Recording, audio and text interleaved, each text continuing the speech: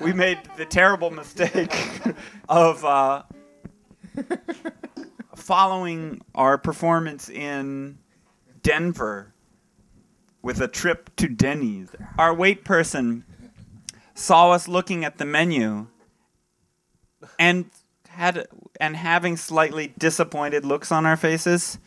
And so she noticed this, and about 5 minutes later came back with these other menus, and it's called the Denny's Rockstar menu. No way. You haven't seen this. There's 4 bands. Eagles of Death Metal, ACDC. Plain White Tees, All American Rejects, All American Rejects, and some other guy. Religious Kid, Taking Back Sunday. Right. After we left, I had to go and find out more about it. And there's a YouTube Denny's All Nighter channel. Yeah, that has all of the bands creating their little special dish.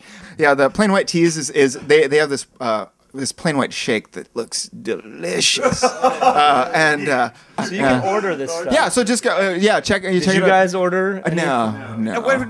We're setting our sights higher. What I'm trying to say is we're trying to think of our own Deerhoof Denny's What would the Rockstar Deerhoof menu. Denny's include? Well, I want one ingredient First thing, from each of you. we take a fistful of French fries. Take a fistful of French fries and punch it through watermelon. That was step 1. Yeah. Fry it again. It involved a lot of refrying. Something else, filling it with syringes of like kiwi, like puree or something. Yeah, infused. Right. Infused. And then we put it in a 1957 Corvette. Yeah. Step on the brakes, scrape it off the windshield, and do it all again.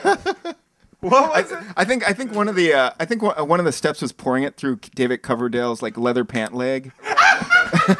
It's just the most. Our recipes aren't that realistic. That's why we didn't get the call, I think. Yeah.